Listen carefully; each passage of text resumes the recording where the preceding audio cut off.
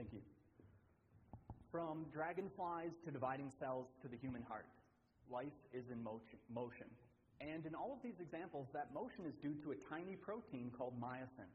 The motion of this protein in heart muscle is what I study. But there's a problem. It's so small and so fast, you can't actually see it under a microscope. So how do we study it? Two-part answer. First, how does anyone study motion?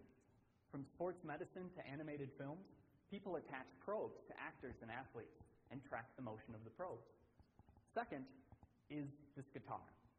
See, it's been modified with sympathetic strings. They're diagonal. And amazingly, these strings are never actually plucked or played. But when the traditional strings are plucked and the instrument begins to resonate, energy transfers to these sympathetic strings and they produce sound. You can hear the difference between an instrument with and without them. I combine these two ideas to the study of this protein. We attach two probes. And the green probe is just like a traditional guitar string. We pluck it with a laser pulse, and it glows for a short time afterwards.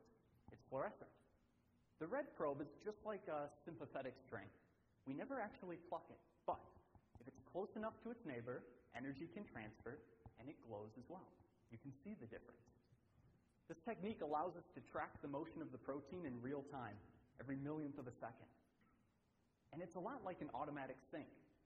Right? When your hands are close, it turns on, and when they're far away, it turns off.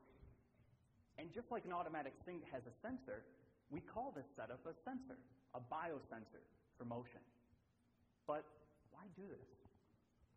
This technique is so precise, we can use it to distinguish between healthy protein and mutated protein that leads to heart failure.